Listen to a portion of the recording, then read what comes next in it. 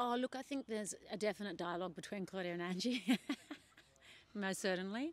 And Kelsey and Angie, like all the writers in the room, and Kelsey particularly.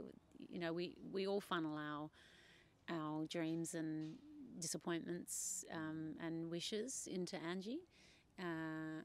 Yeah, and certainly, you know, when Stan rang and said we'd like season 4, you know, we'd had about 6 months thinking that there wasn't going to be a season 4, so we'd sort of, you know, let it go a bit. And in that period of time, I'd gone on a environmental sort of retreat with Climate Council and with Groundswell, and just learnt a lot about climate change and what the challenge is ahead of us, and the power of hope and the power of you know, ingenuity and stuff like that. And so we sort of ran with that as being one of the sort of meta themes of the series, which really sort of brought to life a lot of storylines.